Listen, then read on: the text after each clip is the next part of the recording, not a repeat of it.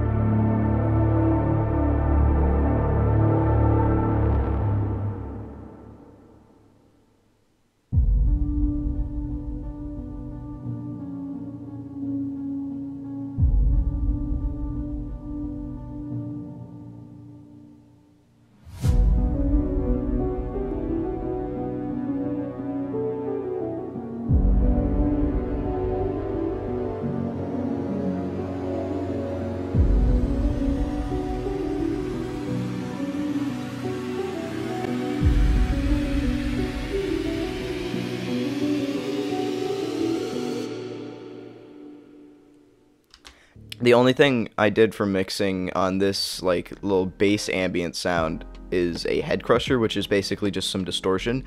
I have it off in the beginning because right here, where is the automation for it? I have automation for it somewhere, right? No, that's just the drive. Head crusher, drive, device on. As you can see, I have it turned on halfway because I want it to add more variation, because it can go without the distortion. It's just I would much rather have it on. So I did a little compromise. So in the first half, no distortion. Second half, also have the drive automate right here, and also global tune right here. So I have it pitched down 2 cents, and it adds like this really muddy sound under the already super heavy distortion, which sounds like this. It just sounds like super like abrupt and like really grungy, and I really like the sound of it, so I decided to keep it in. And then next we have our lead ambient sound.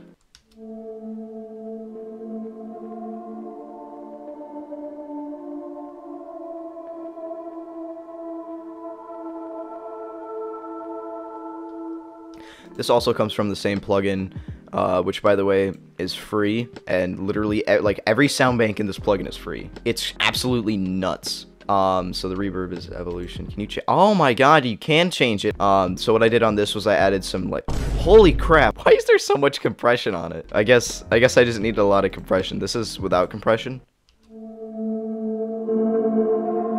Oh, I see why now. Yeah, I really like the sound, but I didn't like that there was like that really weird like delay that got pushed on top of it. So if I just turn the compressor on, it kind of like, I guess, kind of flattens it. And then next we have another head crusher. Again, my favorite distortion plugin. It's also free. But yeah, this is another really good free plugin that I recommend. I'll leave a link to it in the description. So this sound was like really lackluster in the higher frequencies, so I decided to make the tone higher so that it brought in some more upper harmonics, which really worked, and I really liked the way it sounded. This is with it off. It also brought up the sound and volume because it's super quiet.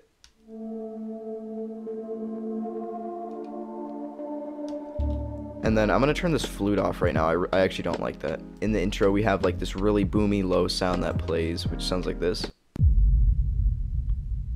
It's just some basic Kashmir sample that I found on Splice. And then next we have up here, again from Labs. I found out how many cool libraries there are in Labs, so I started using a bunch of like the pad sounds and like piano sounds, and I found this pad sound which I really liked.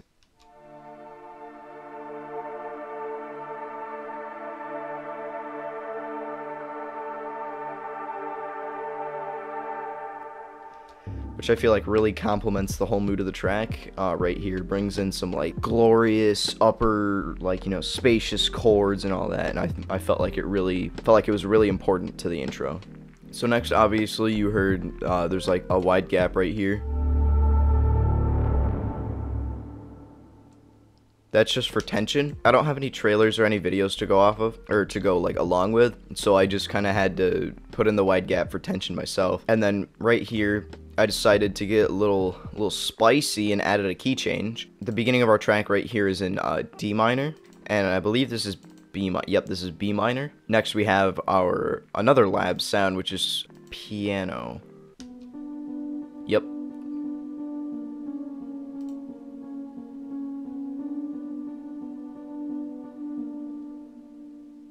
I felt like it really added some kind of like wondrous vibe that I really feel like the overall track needed. You know, it needed that kind of switch up, that kind of like ambient low feeling that I felt like it really didn't quite achieve yet. Next, we have this other piano which plays really low bass notes. And it really complements our lead piano, because without it, it sounds like this. Which I don't think is the worst thing in the world, but I feel like it really needed that kind of accompaniment with it. So I added it in, and it automatically kind of like fixed it a little bit.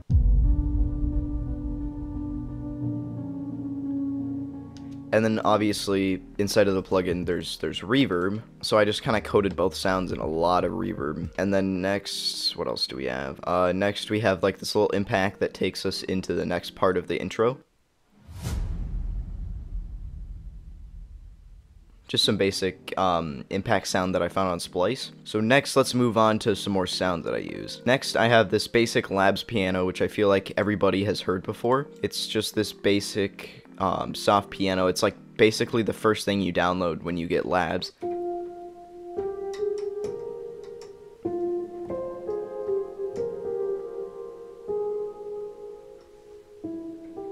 It's like the most iconic piano sound that I know. Lots of people use it, so I added a little melody. This melody has been stuck in my head for a very long time. This is what it sounds like.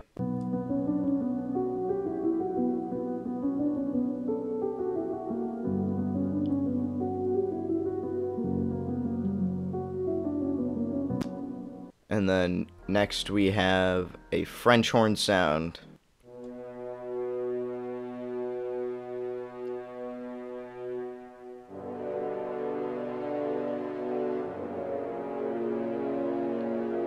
Something very important that I made sure that I added was this little gap right here. And I know you might be asking, why did you add a gap? I added the gap because if this was a real French horn player, they probably wouldn't have enough air to play this super long note and then play more super long notes. So you gotta add this in as like a little breath mark almost. Next we have something that just kind of layers with our first shift piano.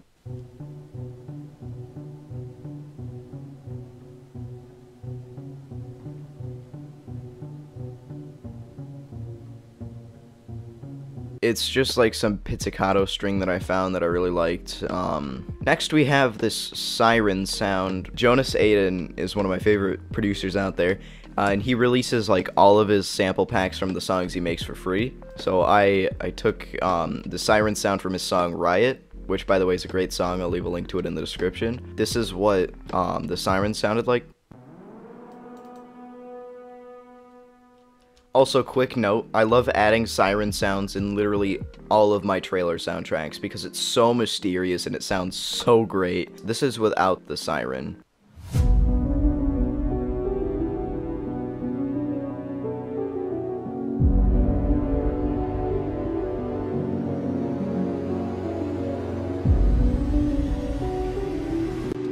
And then this is with the siren.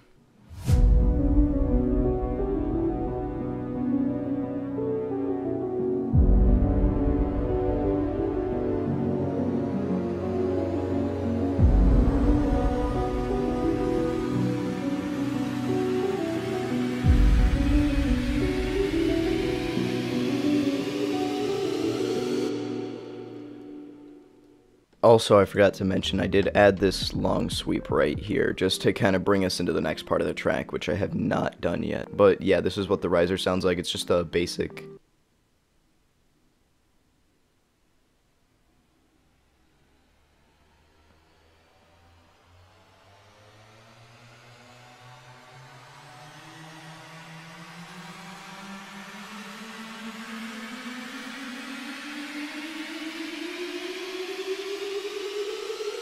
But yeah, anyways, if you guys like what you saw, make sure to go like and subscribe. I will be finishing this up probably in the next video. But yeah, make sure to stay tuned just in case I do ever end up releasing that video.